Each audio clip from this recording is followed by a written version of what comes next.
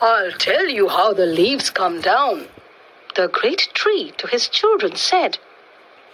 You're getting sleepy, yellow and brown. Yes, very sleepy, little red.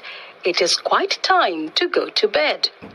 Ah, begged each silly pouting leaf, let us a little longer stay, dear Father Tree, behold our grief.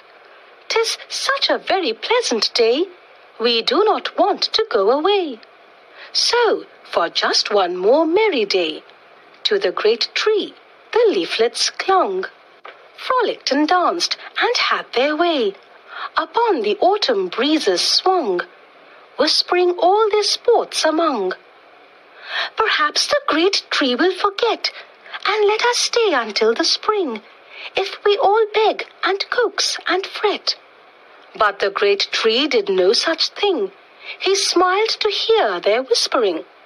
Come, children, all to bed, he cried, and ere the leaves could urge their prayer, he shook his head, and far and wide, fluttering and rustling everywhere, down sped the leaflets through the air. I saw them, on the ground they lay, golden and red, a huddled swarm, waiting till one from far away, white bedclothes heaped upon her arm, should come to wrap them safe and warm. The great bare tree looked down and smiled.